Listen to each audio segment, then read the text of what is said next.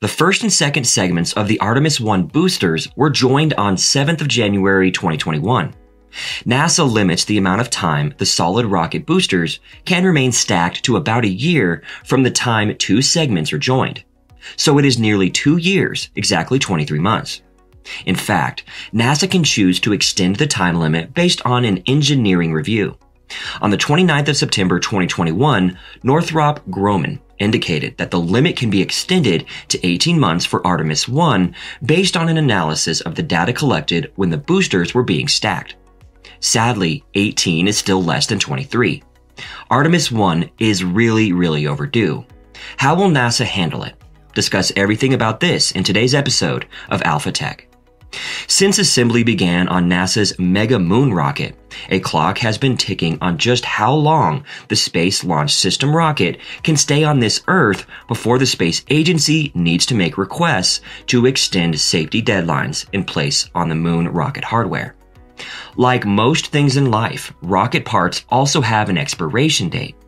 As NASA prepares for the third Artemis 1 launch attempt in November, there are some upcoming lifespan milestones the space agency will have to watch. Many of the deadlines on the SLS are due to wear and tear. Weighing about 5.75 million pounds, the SLS has been fully stacked with the Orion spacecraft since October 2021. In addition, this relates to extensions granted for fueling and solids rocket boosters.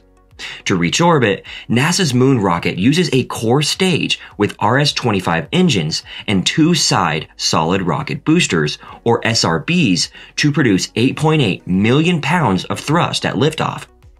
The 177-foot-tall SRBs, built by Northrop Grumman, weigh about 1.6 million pounds apiece and have been stacked since March 2021, according to NASA.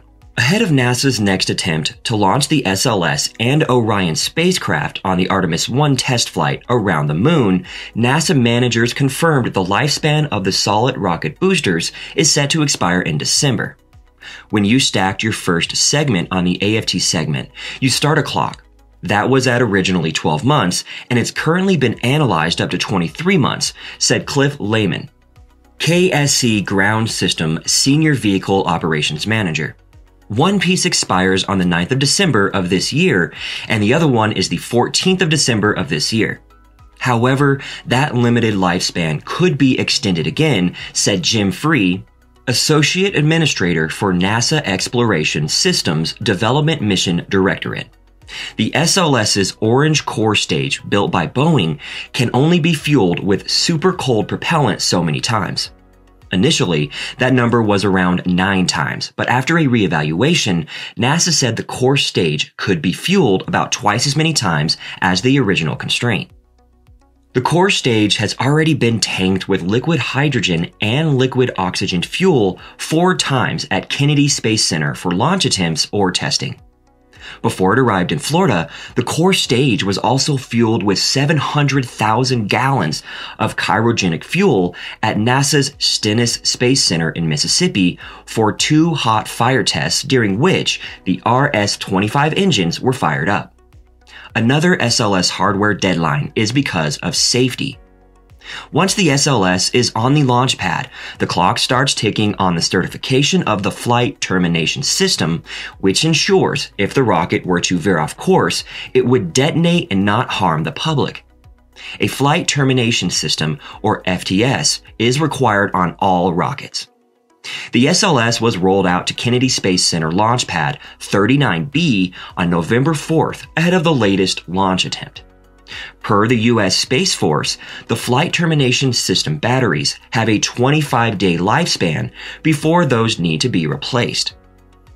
NASA was granted a waiver in September to extend that deadline while the agency attempted to launch the rocket again, but due to Hurricane Ian, the SLS was rolled back into the vehicle assembly building. While in the hangar, the batteries were replaced and are now good for another 25 days.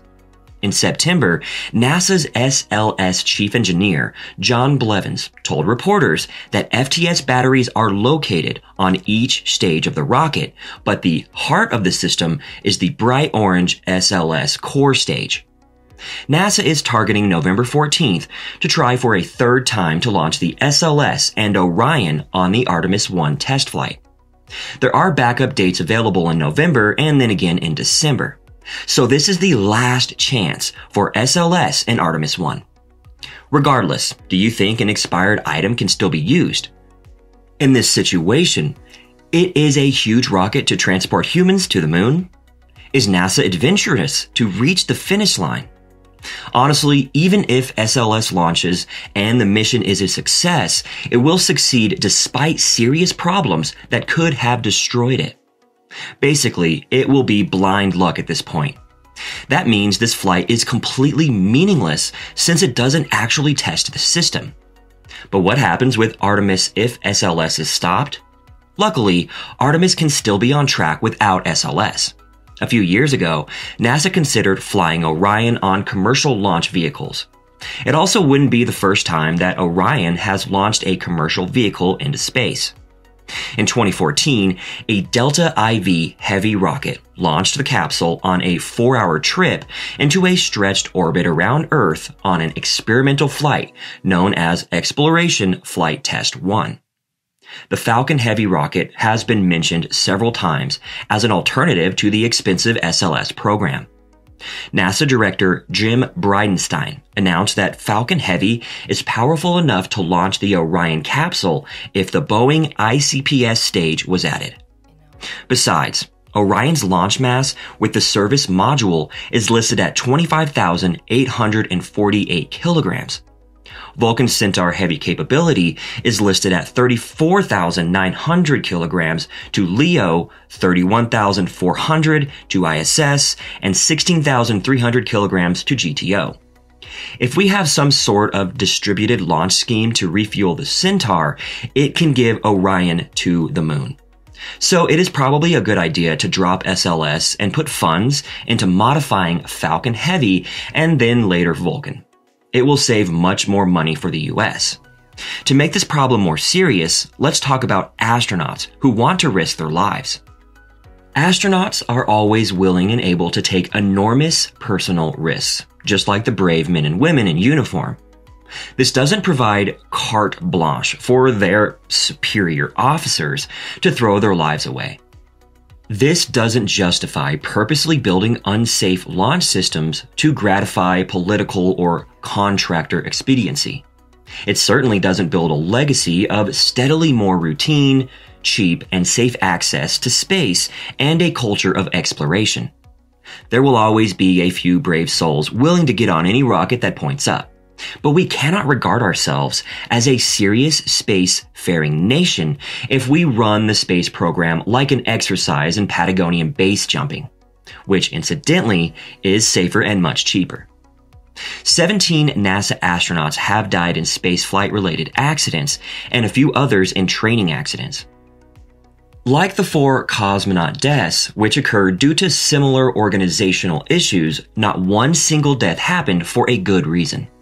In every case, the loss of crew and of the mission was for a stupid reason, usually well understood, anticipated, forewarned, and ignored. I believe it tarnishes the legacy of these victims to foist the language of posthumous heroism upon them because it cynically obscures the culpability of the people responsible for these catastrophes. It is not something the loved ones of these people relish hearing, but their lives were wasted and their sacrifice achieved nothing. So we hope that this time NASA will have a safe solution for all, not in a tinfoil rocket that everyone knew was a death trap waiting to happen. And that just about wraps it up for today's episode. Don't forget to share your ideas in the comments section. Everyone's support motivates us to create more quality videos. And for that, we thank you so much and hope to see you next time.